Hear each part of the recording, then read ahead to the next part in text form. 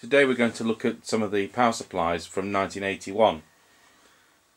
Power supplies seem to have shot up in price recently, certainly the linear type with a transformer in them, to be replaced by switch mode power supplies, which I don't believe in the long term are reliable, and my experience has been that switch mode power supplies generate RF noise, which is the last thing we want on a radio receiver.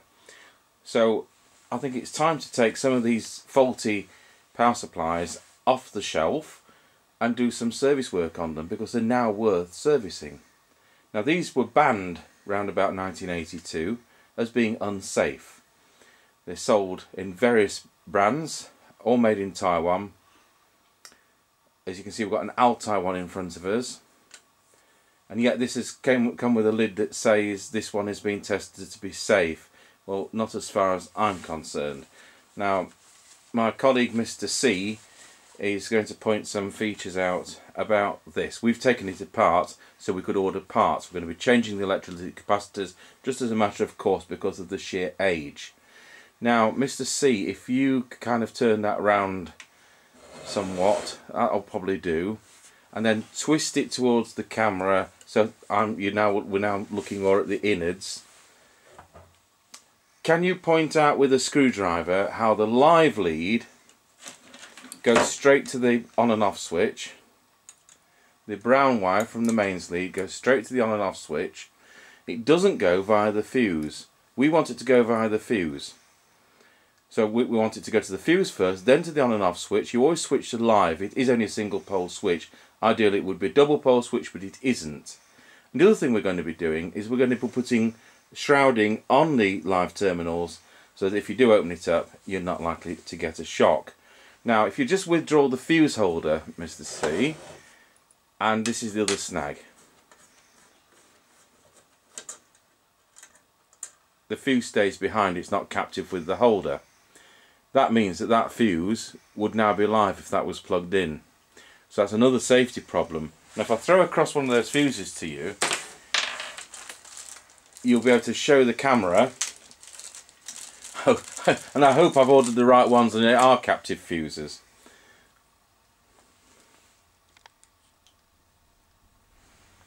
So you pop the fuse in there.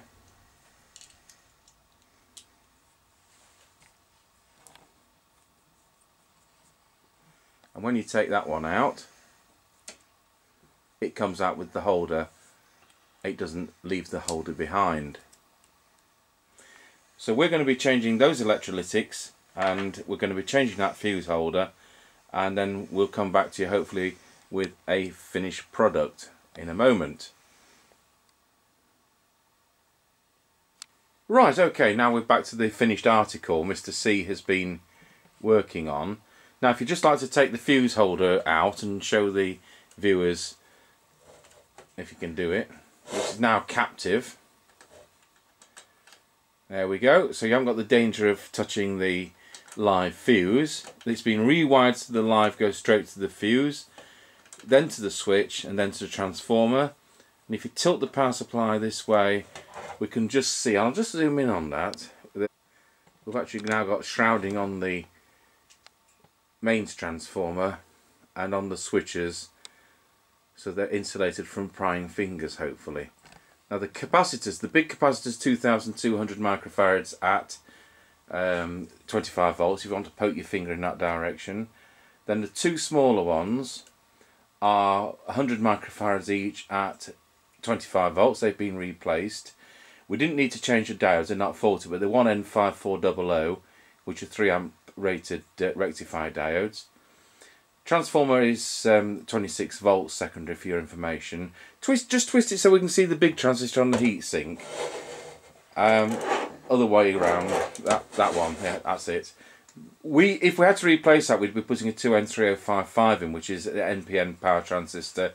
That's well obsolete, and I can't even remember the number, but if you look it up, they've not been around for about 30 years. Then on the board, I don't think we can see that, but on the board is another transistor. I'll just move the camera. Don't know if we can see that. Yes, we can. Yes, there we go. The one which is what's called a TAT220 case, which looks like the output transistor of a CB set, is a 2SD235, I seem to recall. Again, they're well obsolete, but I have ordered some from China, so I haven't had to look up what they are. And the two small transistors, the two little plastic small transistors, are 2SC 2315, is it? I'm going to have to get the crib sheet. Yeah, I was just looking at it, it's 2815. Is that what you just said? 2SC 2815. 1815. It's one in that one. Now the 5 amp version of these, you'll see this. You'll find there's 2 of those big 2200 microfarad capacitors, 4 rectifier diodes, and 2 of the 2SC 1815 transistors. So what we're now going to do, and we have tried it already, it's not like we haven't done, is we'll just plug it in and show you. So if you'd like to power that up with the meter on, without the load, we'll see what that is off load.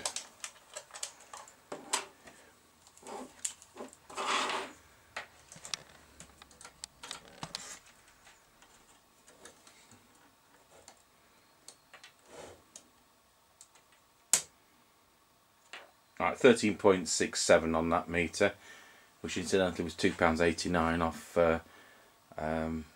AliExpress from China, delivered. Then if I like to put the load, what we've done is to solder some banana plugs and a bit of wire onto the car light bulb. If you want to just dangle that in front, Mr. C. So I've got a 21 watt car bulb there, and I've put some banana clips on it, so it's nearly 2 amps if you work that out, 21 watts at 12 volts.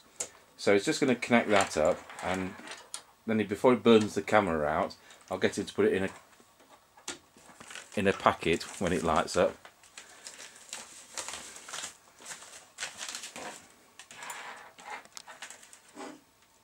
So hopefully when you switch that on, there you are, you can see our car light bulb has lit up, and we've got now we've got the fluorescent light on that angle. There we go. And on 2 amp load it's dropping to what? 12.98, 12.99, 13. That's fine. So there is another power supply rescued. So it's just simply the 3 capacitors in this case, and some rewiring, and an improved fuse holder. So there you are. That brings the old 1981 Taiwanese power supplies that got banned up to a safe standard, and with those new capacitors to be good for another 2,000 hours use. Thank you for watching.